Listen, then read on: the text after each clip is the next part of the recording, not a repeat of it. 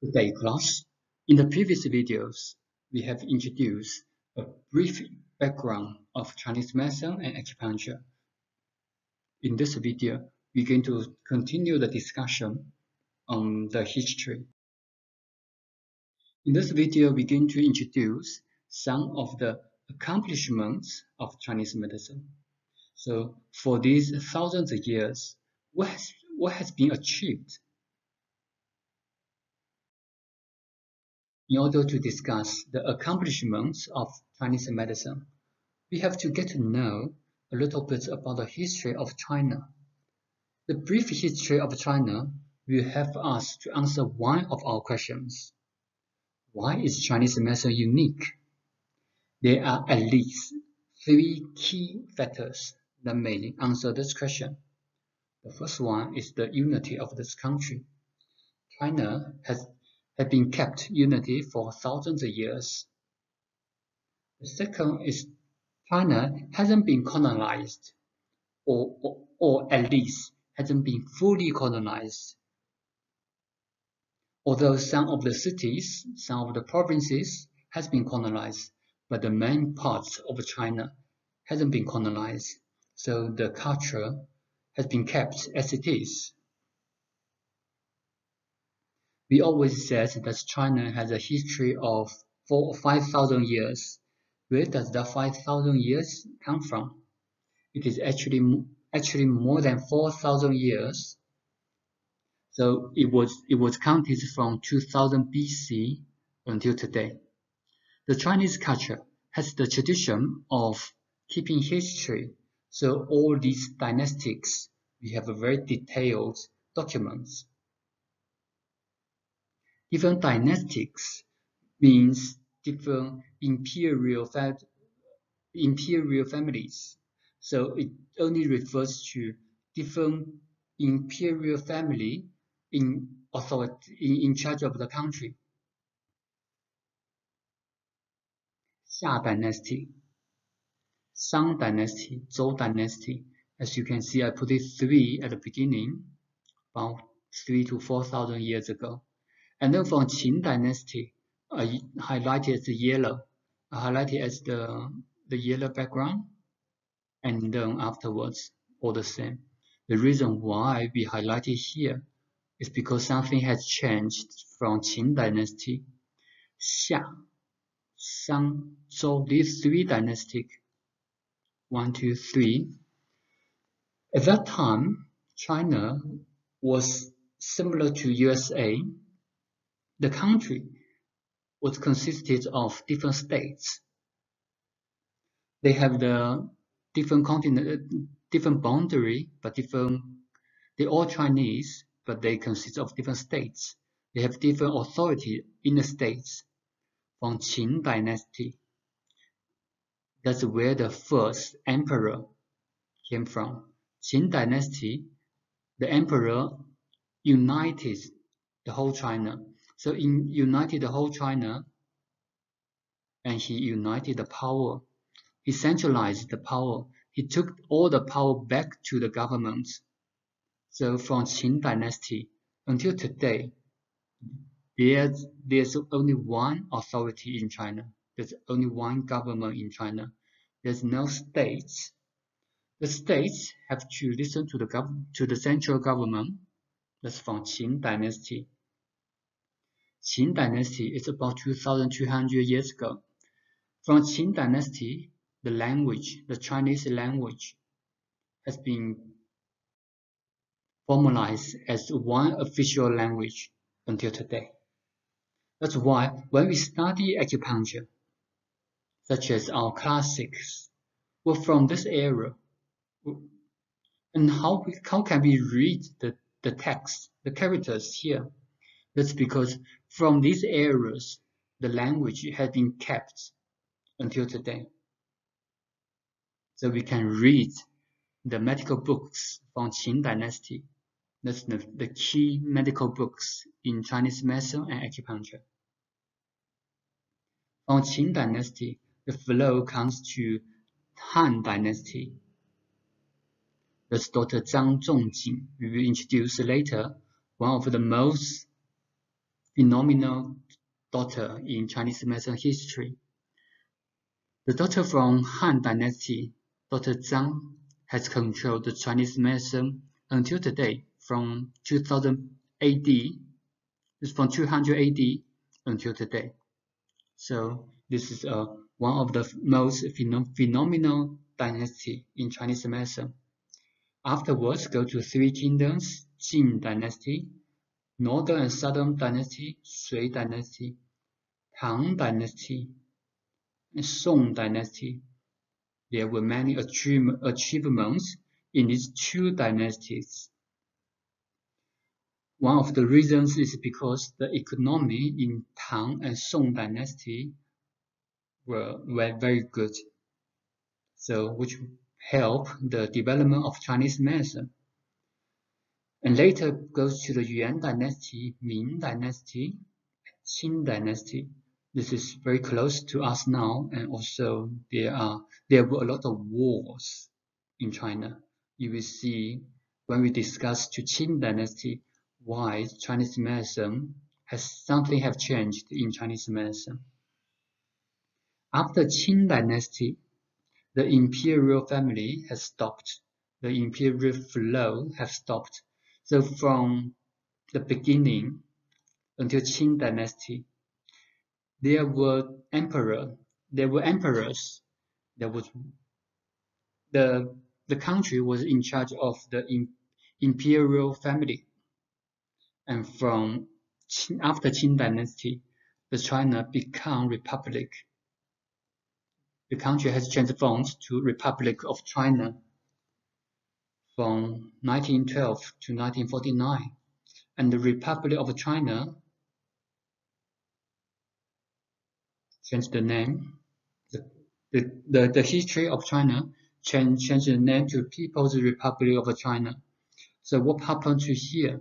These two titles were quite similar. Republic of China and People's Republic of China. The Republic of China was the authority of the whole country.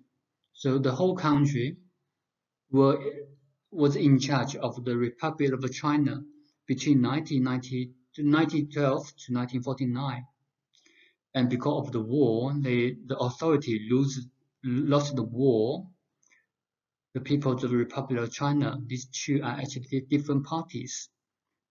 The Republic of China moved to Taiwan here, and the Community Party took over the authority, controlled the whole China. So that's where the arguments come from. Are there two China or one China? But no matter, we not focus on the politics, we focus on the culture. So you will know from 4,000 years ago until today, the culture have been kept. And when we introduce the medical books, when we say Han Dynasty, though you will know that's in this period. When we talk about Tang Dynasty, you will know that's in this period. What happens in this period? So you can refer back to this flow, this chat. From the introduction, we already know that Chinese medicine has been constantly practiced for at least thousands of years. How do you know? Where are the evidence? So we refer back to the literature books. There was one book named Zhou Li. Zhou Li. Zhou is the Zhou dynasty. So if you don't remember when was the Zhou dynasty, you can refer back to the previous slides. It was about 3,000 years ago. Li was rules or etiquette. So in this book, the etiquettes of Zhou dynasty were recorded. There was information on the etiquettes of marriage, of the funeral, what's the protocols of funeral, what's the rules of marriage, and how the people behaves at that time. All this information were recorded in Zhou. There was one piece of information on doctors. It described that doctors are differentiated into different specialties. Someone focuses on diet, someone focuses on internal and external diseases, someone focuses on traumatic diseases, someone focuses on that. So the one focused on diet was very similar to the dietitian. The one focused on internal and external diseases are very similar to the general practice, the physicians, and also the dermatologists, traumatic diseases, and that. From here, we already know 3,000 years ago, Chinese medicine separates different specialties. In order to have different specialties, medicine has to be developed to a certain stage. We don't know how long the Chinese medicine have developed, but in order to have these different specialties, there must be some developments to this field. For example, this is very similar to the conventional medicine. After graduating from the medical school, you're going to be the general practitioners. After a few years study, you can focus on one specialty, so that becomes specialists. You see from general practice and specialties to specific field, you need there will require some development in between, which means the Chinese medicine must have been practiced before Zhou dynasty. Unfortunately, we don't have any evidence before Zhou dynasty because that were quite an old ancient time, and we still haven't found the evidence, the physical evidence of those information. The second book, so from the historical accomplishments, we're going to use a few books, a few stories to introduce Chinese medicine. From these books, from these stories, we will know from different aspects to understand Chinese medicine. Another book, 列字, 列字 was also a literature book. It was written to about 2,500 years ago. In this book, it records one story of Bianque, actually several stories of Bianque. Bianque was one of the most famous Chinese medicine practitioner in Chinese medicine history. We are going to introduce 3 stories of Bianque. Bianque and Toxic 1 was the last story we're going to introduce. So the first story of Bianque. Bianque got 3 siblings. His elder brother, his middle brother, and himself were all Chinese medicine practitioners. However, Bianque was the most famous doctor. But when his neighbors asked Bianque, among your brothers, 3 of you, who was the best one?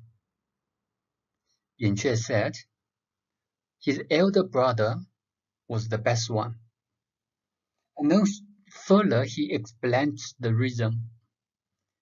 Bianque was the most famous one in the history, but his brother, Bianque said, his brother was the better one. The reason Bianque explained that his brother, during the treatments, his brother always focused on prevention. So when his brother see a mild changes of the patient, he realized that the patient may develop into a severe diseases. So interventions will be applied on this patient. His brother will advise the patient to have some changes in the lifestyle, in the diet or physical exercises to prevent diseases. So he thought that his brother always treat the disease in very early stage for prevention. So this is another thought in Chinese medicine and acupuncture. Prevention is very important. At least we can say prevention is as important as treatment. So in our practice, don't always focus on treatments. We don't wait until the patient becomes sick and then we try to heal the disease. We need to try to prevent the disease. The second story from Bian Chue. Dr. Bian Chue, he was very famous, so he saw the king in that state. The first time the first time he met the king, the name of the king was Cai. So he says Cai King Cai. He says that you are sick. And then the king was so angry because he was healthy. The king thought he was healthy, and now he says I'm sick. So he says no, I'm not sick, and Bian Chue left. And then after 10 days, Bian Chue met the king again. Bian Chue told the king, says, you were sick. You are sick. You need to have the treatments. If you don't have the treatments, the disease is going to develop worse. The king still deny, and he says, I'm not sick. And at this time, the king said that the doctors always want to treat some patients who is healthy and then convince others the health of the patient is from their treatments, which is not, because they are healthy. So they convince a healthy person to be sick and then they apply the treatments. After that, obviously the healthy person is still healthy. But at that time, the doctors will claim that's from their contribution. So King Cai have this conclusion, and he was so unhappy. The third time, after a few days, Dr. Bian Chue met King Cai again. Bian Chue still said that you are sick, you have to have the treatment now. The king refused again. On the fourth time that Bian Chue met the king, Bian Chue didn't say anything and turned away. At this time, the king was confused because for the previous 3 times, you said, I am sick. You asked me to have a treatment. And now, you don't even mention one word. So the king was confused, and the king asked his servants to ask Bian Chue, what's the reason? Bian Chue said, at the first time when I met the king, I knew that the disease is in the superficial level of the skin. At that time, we can use therapeutic massage or trainer to assist. The second time when I met the king, I see the disease become deeper, go to the skin or below the skin, goes to the muscles. At this time, we can use acupuncture, we can use the massage to heal the disease.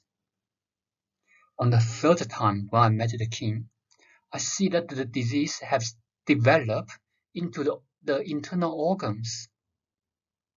At this stage, we still can use the herbal medicine to treat the disease. The king can be healed. But on the fourth time, I saw that the disease had developed to Gao Huang. In future, when we study the theory, we will know where was Gao Huang. The different parts of the body. So he says, when I saw that the disease has developed into that area.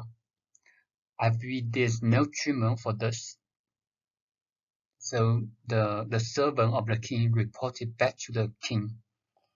And after 10 days from the story, the king becomes sick, and after a few days, the king passed away. So from this story, it tells us still the prevention is very important. For Chinese medicine, we always focus on prevention.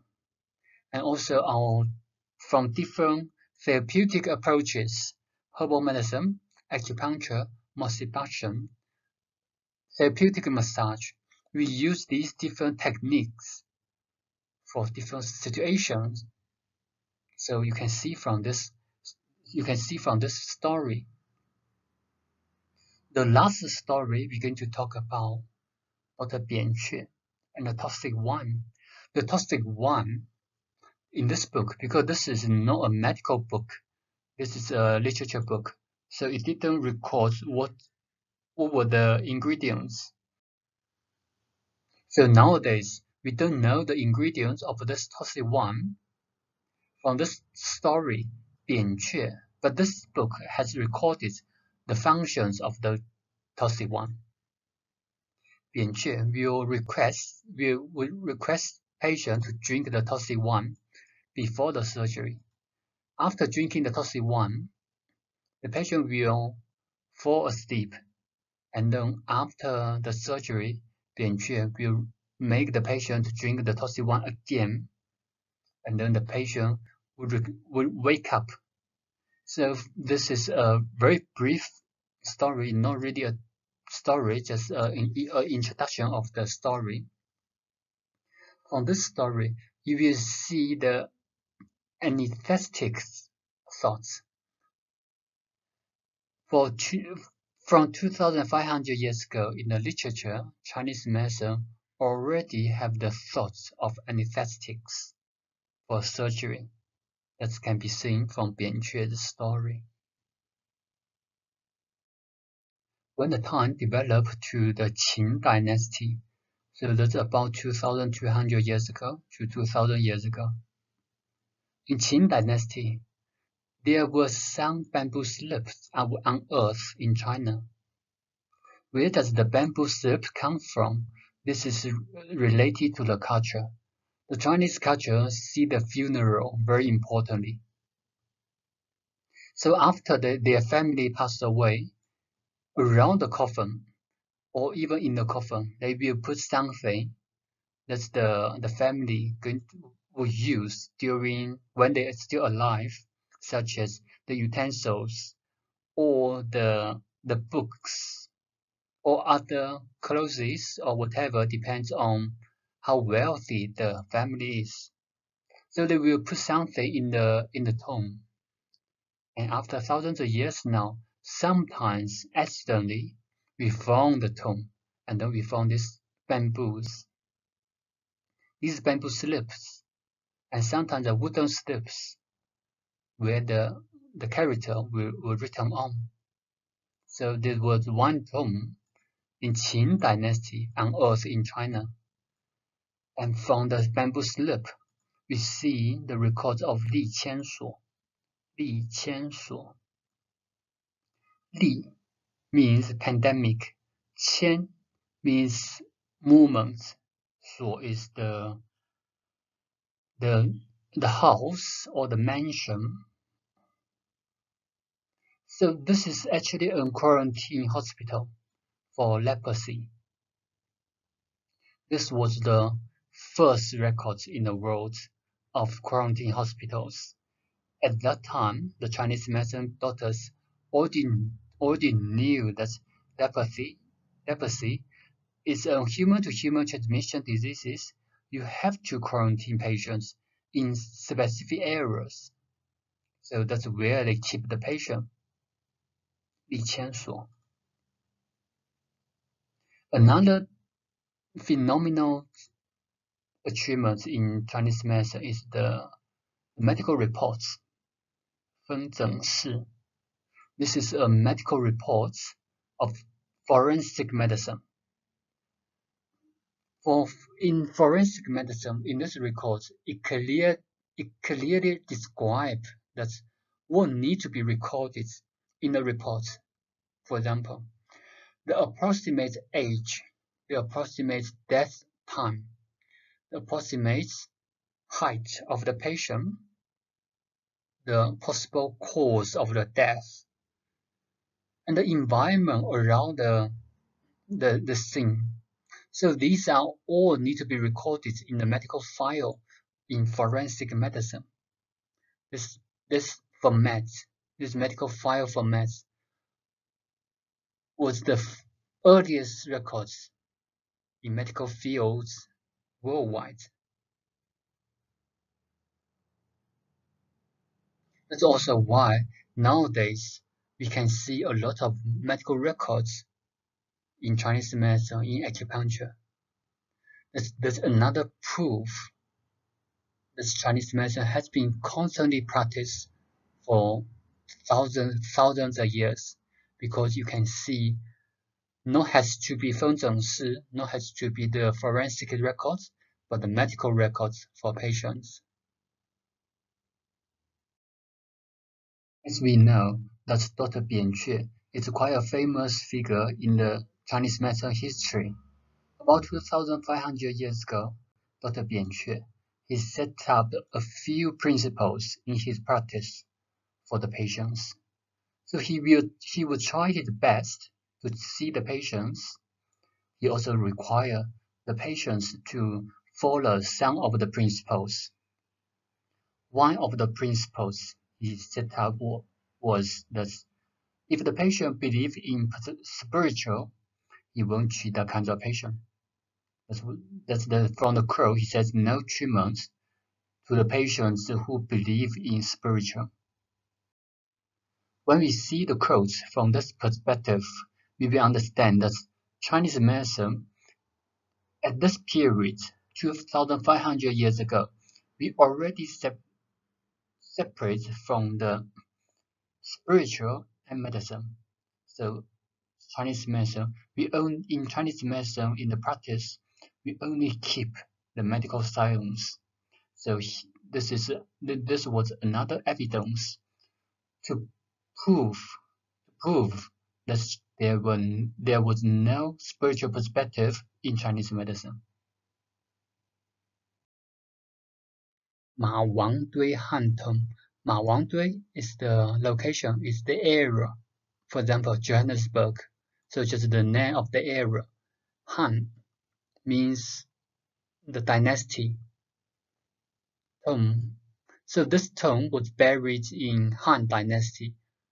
It's about 2,200 years ago.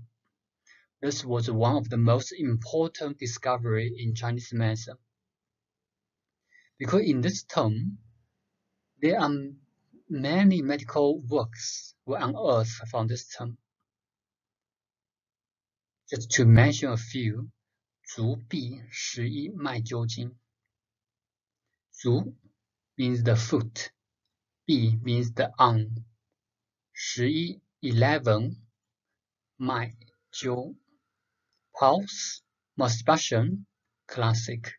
So this book says 11 meridians.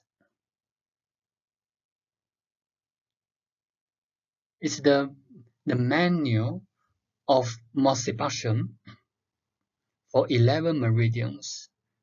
These 11 meridians were distributed in the arm and the foot. From this book, we will understand that the Chinese medicine was not achieved in one day. It has been constantly developed during the period. The reason why we have this conclusion, when we study in future, you will know that we have 12 main meridians, we have 8 actual meridians. So from 11 meridian, 11, to 12 plus 8, or to 12 or 14 meridians, you will understand why we have all these different numbers in future when you study the meridians.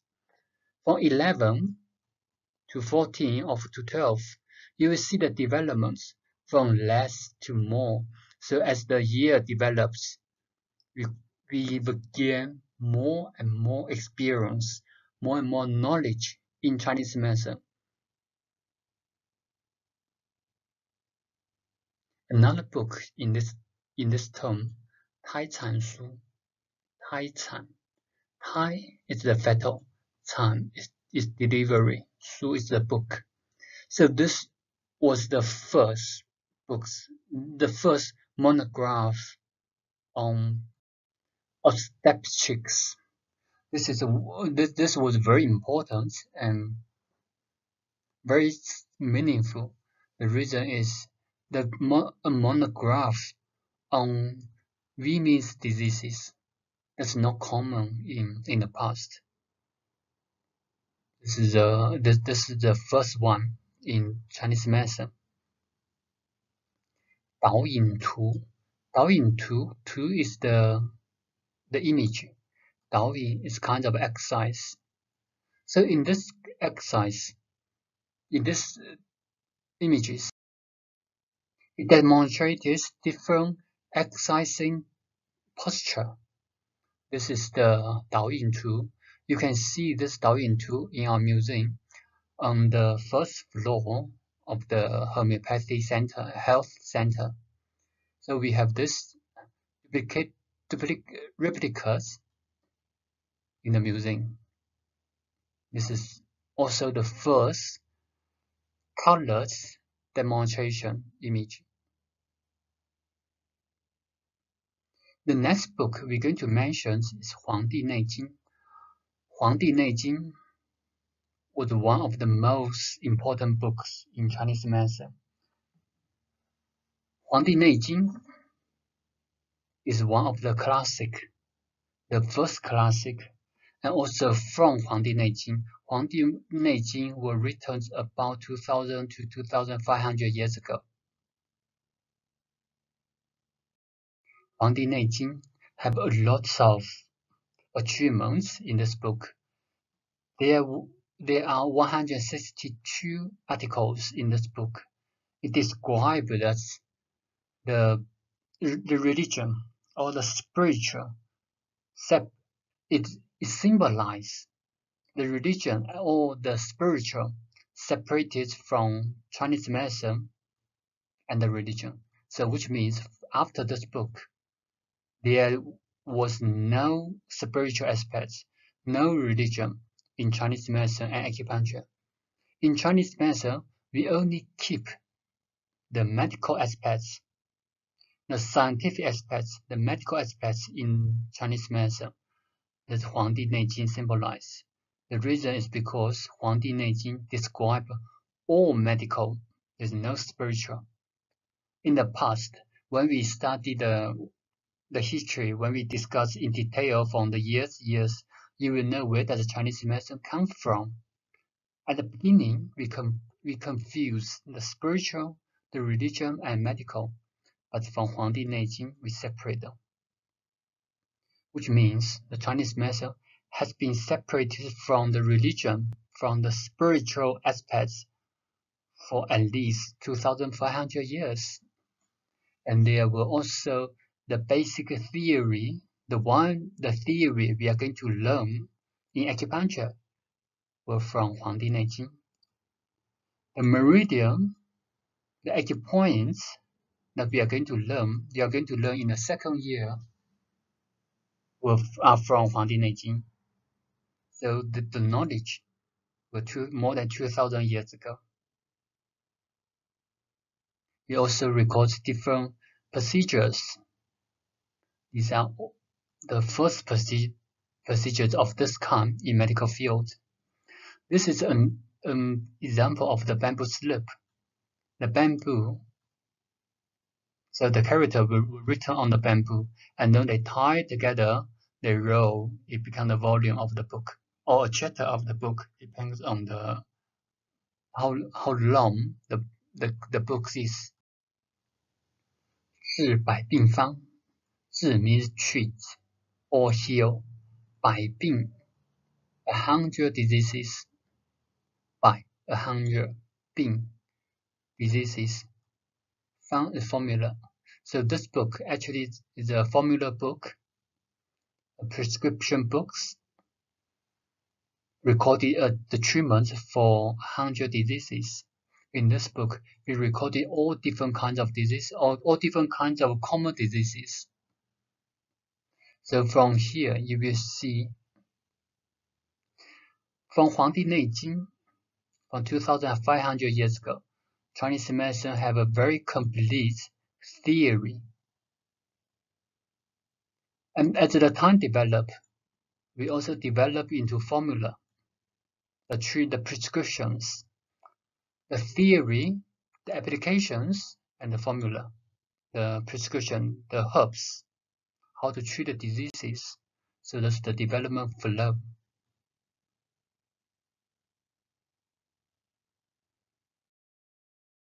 Because of the time, we're going to discuss the next period, about 108,000 years ago, Han Dynasty, in the next video. Thank you for your attention.